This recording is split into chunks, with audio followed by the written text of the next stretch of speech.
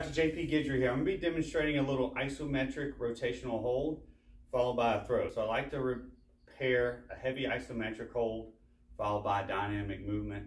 I'll be demonstrating a couple other variations of this.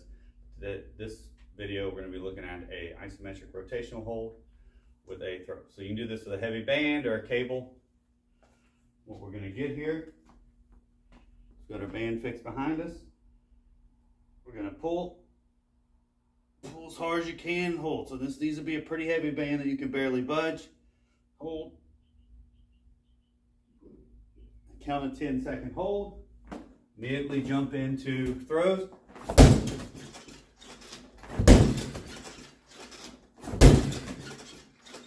So one 10-second hold followed by, let's say, 3 to 5 throws, maybe 3 to 5 rounds of that.